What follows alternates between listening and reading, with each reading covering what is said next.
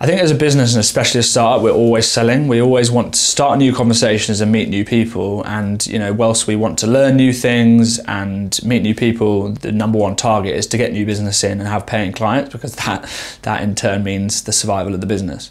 So we are always selling. We'll always have a caveat, get in touch, feel free to chat. And that may be if we're publishing work or giving an opinion on something on LinkedIn. It's always, putting yourself out there and selling.